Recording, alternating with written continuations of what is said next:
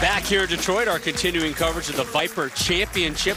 Ryan Ciminelli taking on Michael Haugen Jr. But first, Randy's quick tip this week will focus on oil patterns.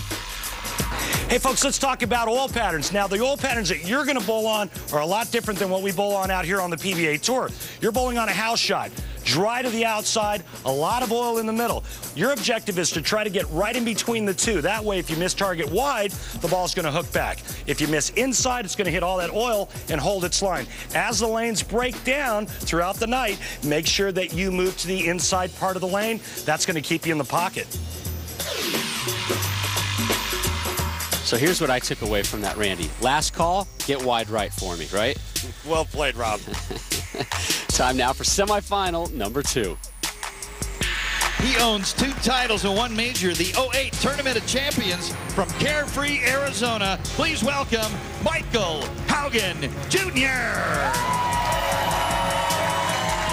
MHJ only bowled in 5 events last season because of a partial tear in his ACL. Remember, his only major came at the expense of Chris Barnes. He ended up beating Chris Barnes by 1 pin, 215 to 214. From Buffalo, New York, welcome Ryan Ciminelli.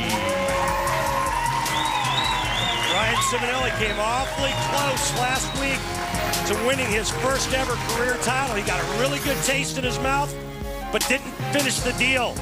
Today, he is looking to punch his ticket to the title match and go up against fellow southpaw Rhino Page. Here's how we got to the semifinals. We go back to quarterfinal play. Ryan Ciminelli went up 3-0 over Thomas Smallwood, lost the 4th one, won the next one to win it 4-1. And Jack Jurek threw an open frame in the first frame of game number 6, and that was all Michael Haugen Jr. needed. 246, 238. Haugen moves on to the semis. So semifinal number 2 gets underway now with Ryan Ciminelli, the native of Buffalo, New York. That's how you start. Boy, he doesn't leave anything in the bag either, does he? He just gets an absolute handful at the bottom of the swing and rips the cover off the ball. Former All-American at Erie Community College, not an exempt bowler. Michael Haugen Jr. is, however. This is his 13th year on the tour. 6 of them have been exempt. He's won 2 tour titles. Push.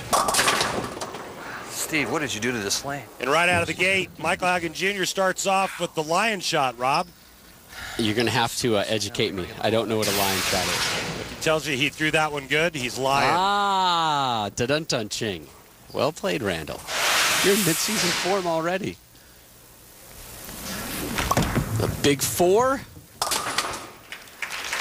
Down to the big 2. So an open frame 8 in the first for Haugen. Michael Haugen Jr., you see wearing an earpiece. And he also has a microphone. We can converse with him in match, and we will do that just a little bit later. His 10th career TV Finals appearance. Had that ACL tear in his knee last year, which really hindered him all season long. I was going to go high, too. Right through the nose. He was 76th at the Motor City Open, 51st last week at Cheetah. Will be in the top 4 this week. Well, it could be the inactivity from last season for Michael Haugen Jr. and first couple of shots on television are always rough.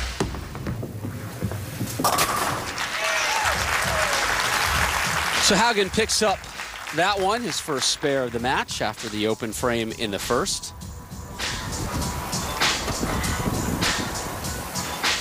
Time now for the Flomax Weekly Update. And Ryan Ciminelli, wow, what a start to the season. He has made the TV show in 2 of the first 3 shows of the season. Was second last week at the Cheetah Championship, falling to Norm Duke.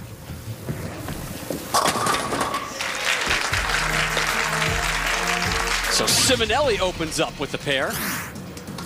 And he had some issues last week at the Cheetah Championship, particularly with that pesky 7-pin. Yeah, the same pair of lanes, 9 and 10, using urethane equipment like he's using today.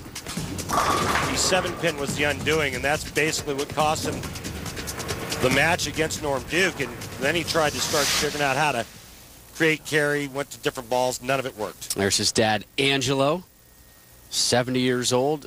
Ryan describes him as a full roller back in his day, won the Buffalo Masters and the Anawanda Masters in the same year. 7-pin. And, look what is standing, the 7-pin. Man, you're good. You just mention it, and it pops up, it appears. Can you say $1 million for Randy, please? $1 million for Randy, please. Nothing. Yeah. Again, the issues that plagued him last week, again, pop up. You got to ask yourself, what's this going to do to this young man mentally?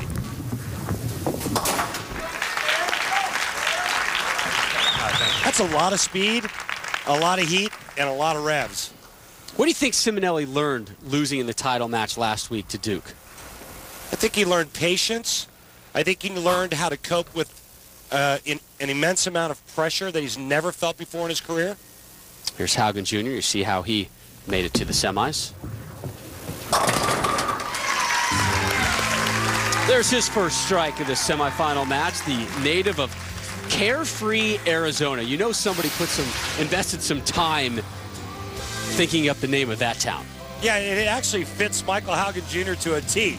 I mean, where else would he live but Carefree, Arizona?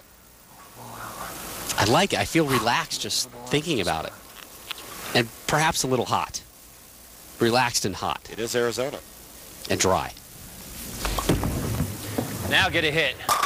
Yeah! You guys like that? Haugen. There's your hit. Back-to-back jacks in the third and the fourth. Michael, slow start, but you doubled up. What's going on out there? Man, I just threw the first ball bad. I just tugged it, and the fronts are gone. I got to roll it through the front, and I didn't roll it through the front. I tried to help it. Last two shots, I just made sure I rolled it out to the spot, and it came back and kicked the Kens out. So just got to keep doing that, Ryan. Randy, it's good stuff. And we appreciate Michael joining us this week on PBA Inside Angle. When we return, our continuing coverage of semifinal number 2.